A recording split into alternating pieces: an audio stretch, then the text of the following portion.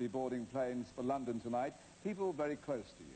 That's right, Omar. We've flown from Atlanta, Georgia. We've flown in from Cairo. And Dad, we just arrived from Montreal. Yes, it's a family fly-in. Your son, Tarek, with his fiancée, Martina.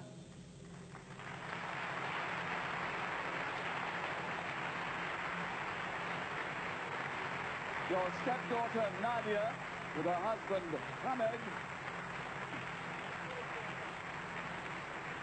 And with her husband, Alexander, your sister, Magda.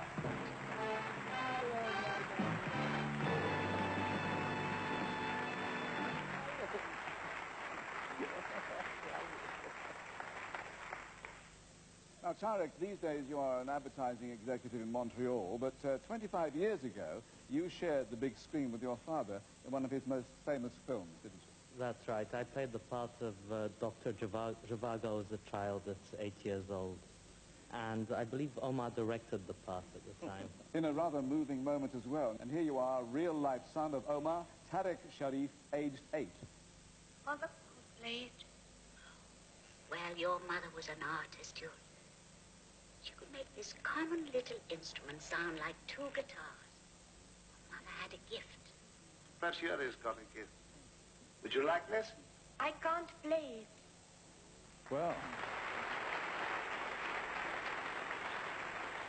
very...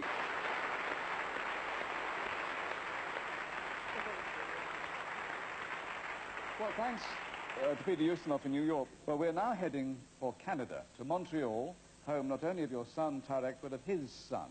He's now 5 years old, your grandson, Omar-Sharif II. Hi, Grandfather. I miss you. If you come to Montreal, we could stick a pie in Daddy's face again. If you teach me how to horseback ride, I'll teach you how to ski. I ski, play hockey, and I play baseball. Bye.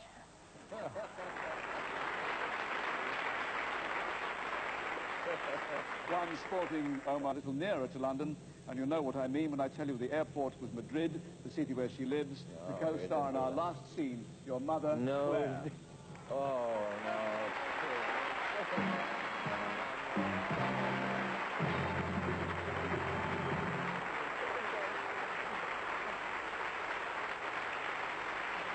Omar-Sharif, this is your life.